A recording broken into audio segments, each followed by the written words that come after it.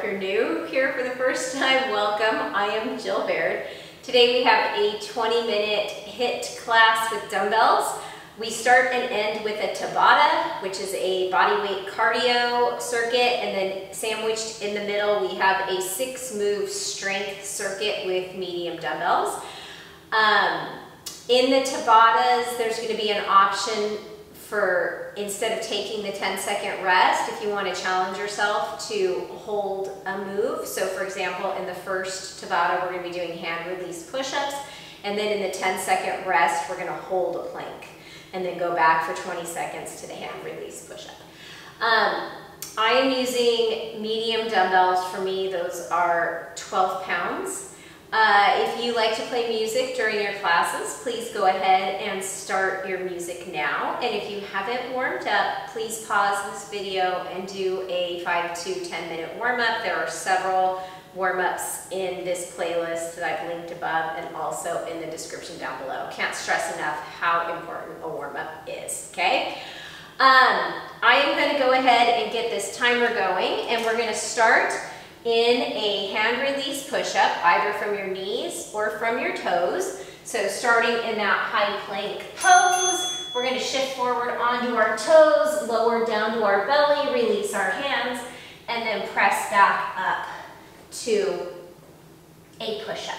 So don't let your legs off the hook here. I think a lot of times we don't think about a plank or a push-up as being a total body move, but we really need to squeeze. Okay, plank hold. Shoulders under wrists, pressing through the heels. Tuck the tailbone under, squeeze your butt. And now we're back to those hand release push-ups. And when you come down, the entire front side of your body should touch the mat at the same time. Definitely not flopping down, it's slow and controlled. Elbows against the ribs. And you don't have to lift your toes. I know I've been lifting my toes. That's a little bit extra. Oop, bell plank. Press the mat away. Spread your shoulder blades away from one another like you're going to tuck them into your armpits. But keep them down your back. All right, back to those hand release push-ups. Inhaling as you lower with control. And exhaling as you press back up. So keep squeezing your butt, keep the legs engaged, core definitely engaged. All right, plank hold. Arms are really starting to be on fire. It's going to be fantastic when we pick up those dumbbells.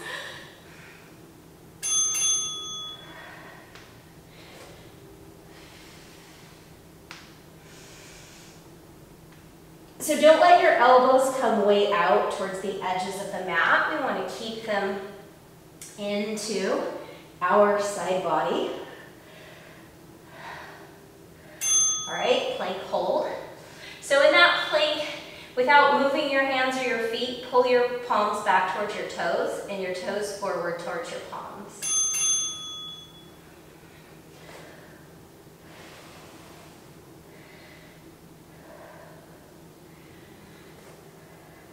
Tailbone tucked under, pubic bone drawing up towards the chin. Whew, I didn't think this was going to be so hard. I'm really feeling this. All right, plank hold. Keep the gaze towards the horizon of the mat.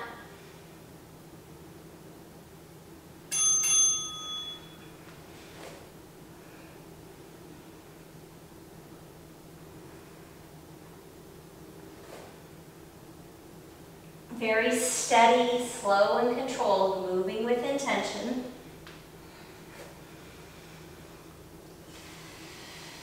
All right, plank hold. Really press between your thumb and your forefinger, and then draw your triceps back.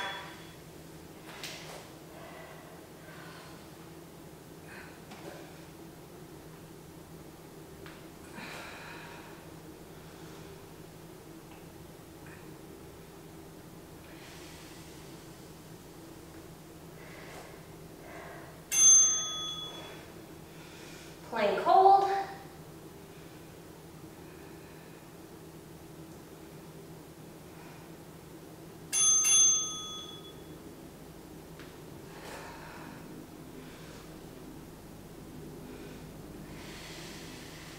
I've lost count. I'm thinking this might be the last one.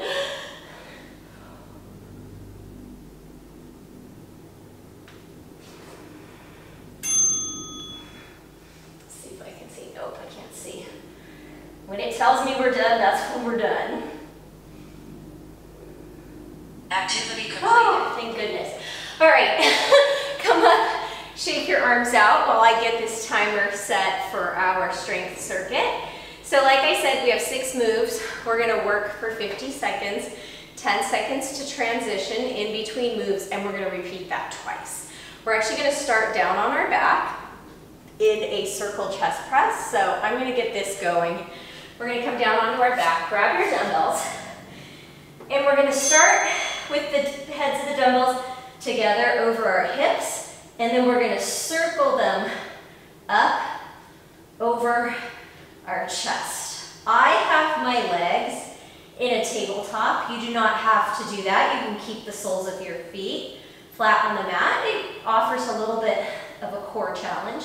If you're feeling super spicy, you can come into a hollow hold here as you do this move, but certainly no need. You can keep your head flat on the mat and make sure your low back stays on the mat. So pull your belly button back to your spine to glue your low back to the mat. And then don't let the heads of the dumbbells slam into each other. Okay, next move is a skull crusher. So dumbbells over the shoulders, and we bend the elbows to 90 degrees and then use the triceps to extend the dumbbells. I'm gonna come into a bridge hold. You do not have to. I like to get, again, core and glute engagement here. Squeeze those triceps at the top. And by the end of this 50 seconds, you should really feel like, oh my God, I can't do any more of those. That's the way we want to feel. So if you're feeling like you could go and go and go all day, then it's time to pick up, congratulations, it's time to pick up heavier dumbbells. And when we get to that point, it's important to progress, right? That is a victory. Celebrate it by picking up heavier dumbbells. It might be a little bit humbling at first. Okay, we're gonna come up to stand, and we're gonna come into a snatch, and we're only gonna use 1 dumbbell. Start with the dumbbell on the mat, hinge, come up to stand, and then punch the dumbbell to the ceiling.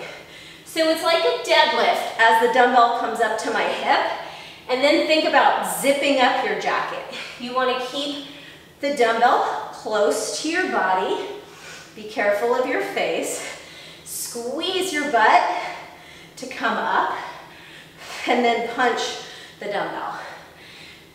So my arm is straight until the dumbbell gets to my hip, and then I'm gonna punch up. So squeeze those glutes to stop your hips from pressing forward and hyperextending your back. Okay, same thing on the other side. Dumbbell between the feet. It's gonna be a hinge movement, long chest. So hinge, come up to stand, and then punch the dumbbell up towards the ceiling.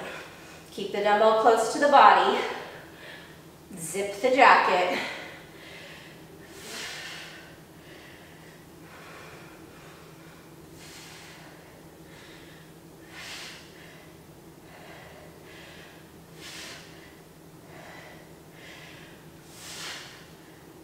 Exhaling as you come up,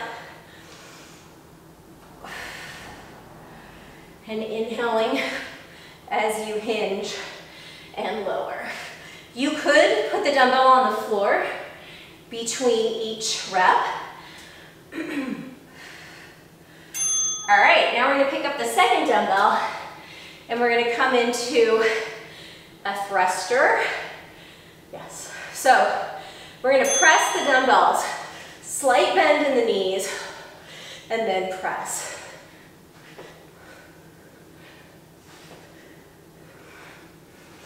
So it's not a full squat.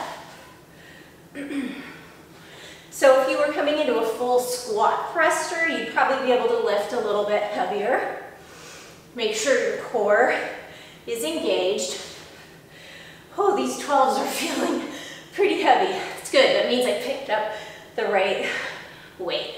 And then it's almost like your feet are leaving the floor. You've got so much power as you press the dumbbells. Inhaling as you lower and exhaling as you press. All right, we're gonna do an underhanded bent over row. So again, hinge at the hips, squeeze your butt, palms face forward, and then row the elbows up into your side. Make sure your core is turned on, looking forward. And then imagine that you're squeezing a ball or a yoga block between your knees. We don't want our knees caving in, and we don't want our knees splaying out towards the side. The weight is in all four corners of our feet, but we can lift our toes away from the mat. Keep squeezing your butt.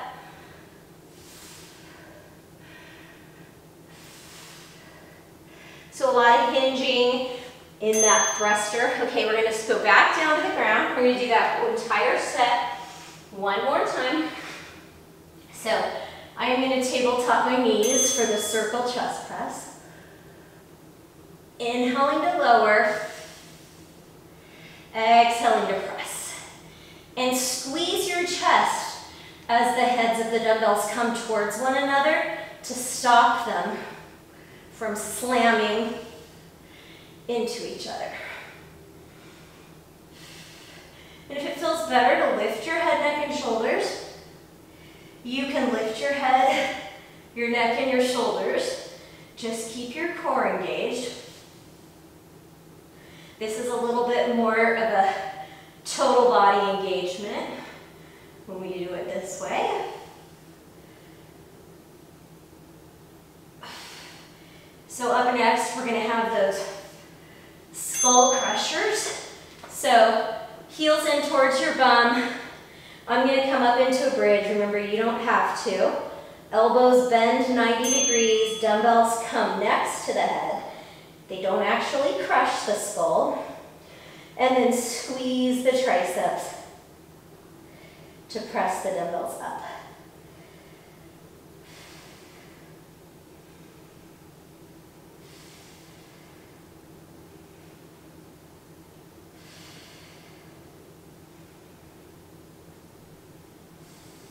Starting to feel really heavy for me. And you can alter how heavy the dumbbells feel by where you grip them. So if you grip up towards the top, it makes it slightly less difficult. And if you grip closer to the bottom so that there's more of the dumbbell up at the top, it makes it slightly more difficult. Oh, I'm not gonna lie, I'm so glad those are done. All right, coming into that snatch, so bring the dumbbell between your feet, hinge, and then zip the zipper.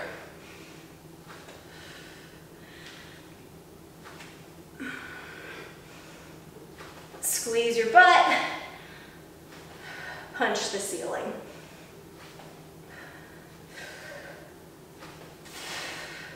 Gets the heart rate up.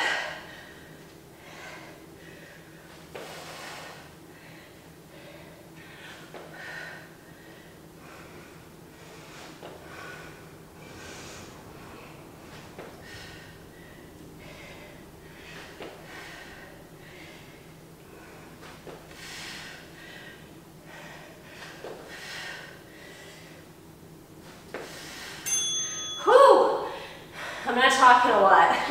I'm using all my energy on these exercises. All right, other side. Hinge, zip the jacket, and punch.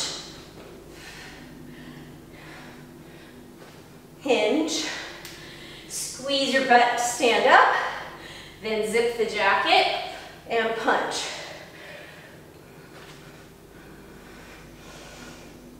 So hamstrings and butt are working to come up, and then we're using that power to bring that dumbbell up overhead.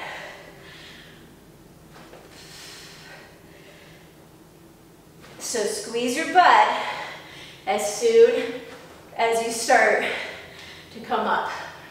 And then that shoulder goes back and down into its socket. Oh yeah, back to the cleans.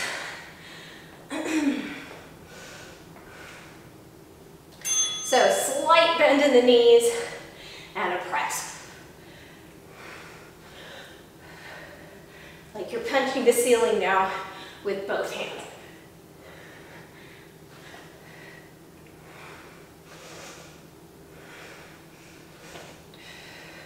All right, I'm starting to think about our final Tabata. I'm wishing I hadn't written this down, but I did, and we're going there. It's a finisher. It's gonna be fire, you guys. Right, sometimes we get into this and we're like, oh God, what was I thinking 15 minutes ago when I wrote this out? Oh well, we're doing it. It's not called HIIT for nothing. All right, bent over, underhanded row. Hinge at your hips, squeeze your butt, engage your inner thighs, loop the shoulders down and back, palms face forward. Exhaling as you squeeze your shoulder blades together, and inhaling as you lower with control. My arms are exhausted here, I'm not gonna lie, but you know what? We signed on for the entire workout, and the entire workout is what we're gonna do.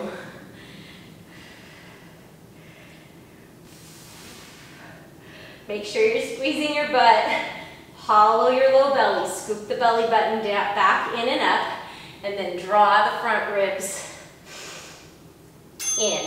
Okay, put those dumbbells somewhere safely out of the way. Grab a sip of water if you need a sip of water. And I'm gonna get our Tabata timer going.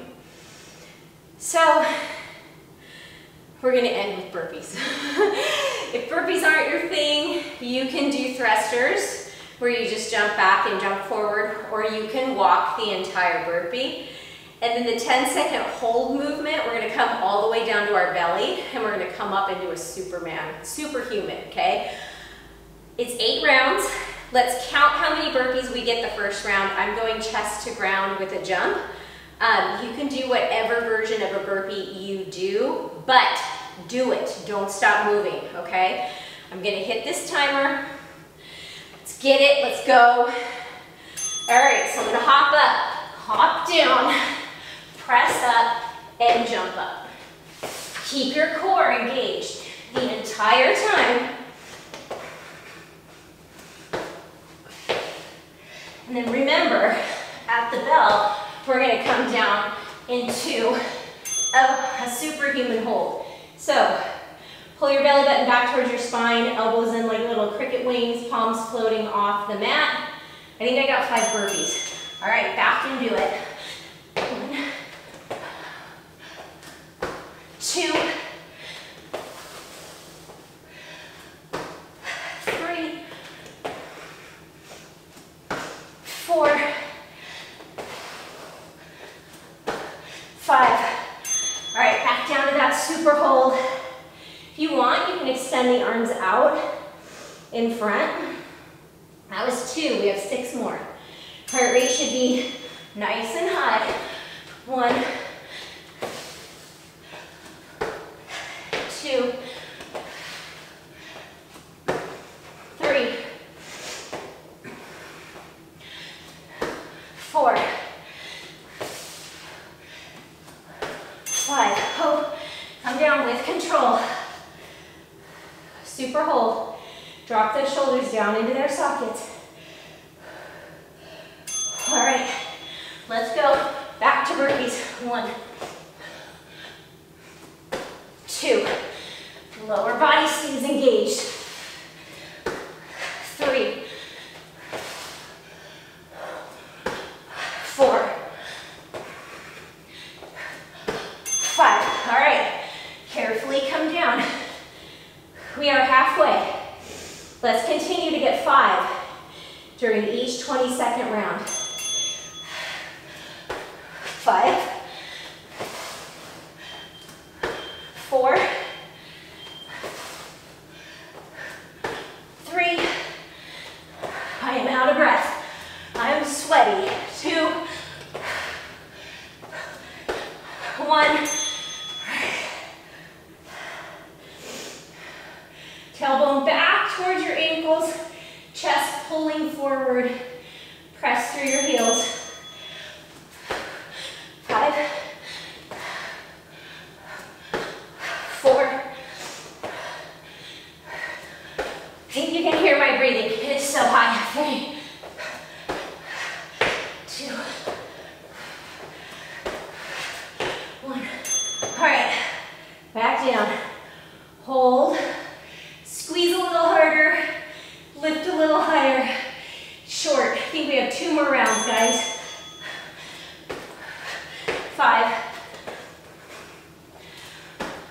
4, 3, 2, 1. Oh, got a little bit more that time. Okay, I think we have 1 more round. If my calculations are correct, and let me guarantee you they rarely are. 1, 2, best set, last set. 3, 4, 5. Oh, almost got that last one. 6. All right, super hold till the end. Squeeze those elbows in, shoulder blades down like you're going down into your back legs. Oh God. All right, come up. Oh, I'm so sweaty. Walk around. Are you a hands behind the head, walk around person, or are you a hands down on the knees? Thank you so much for doing that with me today. I hope you're proud of yourself. Virtual high five, pat yourself on the back. Please cool down. I've linked a cool down playlist in the video and in the description below. I will see you back here soon, friends. Thank you.